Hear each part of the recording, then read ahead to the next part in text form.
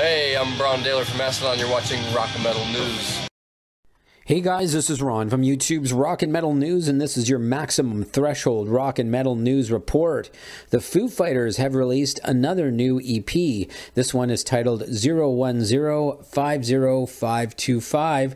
The track list is out. It's got 11 songs on it, some live stuff and some demos and a couple of covers. They have... Let's see, the DOA demo, World demo, Born on the Bayou, Creedence Clearwater revival cover. They have Razor live acoustic version, Best of You live at Quart Festival in 2005. So you can check that out. And Crowbar's main man, Kirk Windstein, he has released a new song titled Dream in Motion off his solo album. It's on YouTube and digital retailers now. The album is also titled Dream in Motion, and it's going to be out on January the 24th through eOne Music. And you can take a listen to the songs now on YouTube and also digital retailers. Some of the other songs on the album are Hollow Dying Man, Once Again, Enemy in Disguise, The World You Know, among others. And we all know now that Ozzy Osbourne has released his new single. It's called Under the Graveyard. It's off his new upcoming album called Ordinary Man, which is going to be out in January of 2020. Osbourne recorded the album with producer Andrew Watt, who also does Post Malone.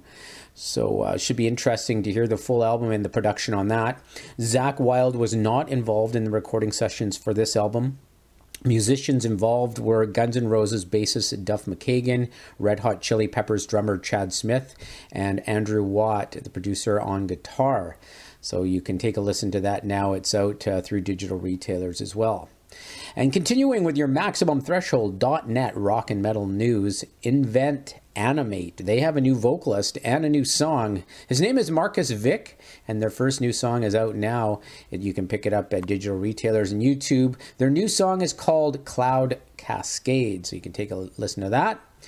And Alice in Chains are now in the video game business. They have joined the video game realm. They are part of a battle concert arena in the video games Adventure Quest 3D and AQ Worlds. The band is part of the virtual concert, and fans can engage in battles against special monsters.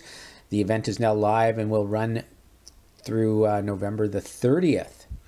And Dio fans, get ready for some reissues from the Dio camp. There is an album collection titled Dio, the Studio Album Collection 1996 to 2004, due out in February.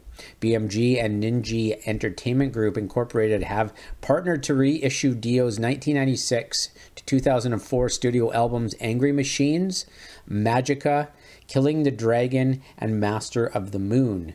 These newly remastered versions feature rare and never-before-released live and studio bonus tracks, remastered by longtime Dio collaborator Wyn Davis, with updated artwork from frequent Dio designer Mark Sasso.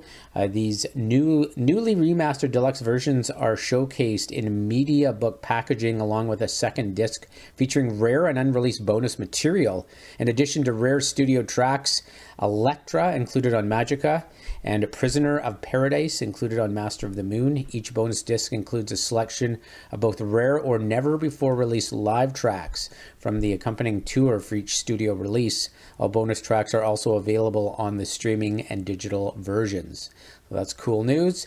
And finally, Scorpions, they've teamed up with top Swedish distillers Mackmyra to release their groundbreaking rock and roll star single malt whiskey, adding a distinct and original German twist to the drink, matured in American ex-bourbon barrels, as well as former Oloroso sherry casks, but with an additional finish in German sweet cherry wine casks. The meeting between German wood influences and Swedish whiskey craft could not have had a better end result. So you can pick that up now. This is Ron from YouTube's Rock and Metal News with a Z, and this has been your Maximum Threshold Rock and Metal News Report. Thanks for tuning in.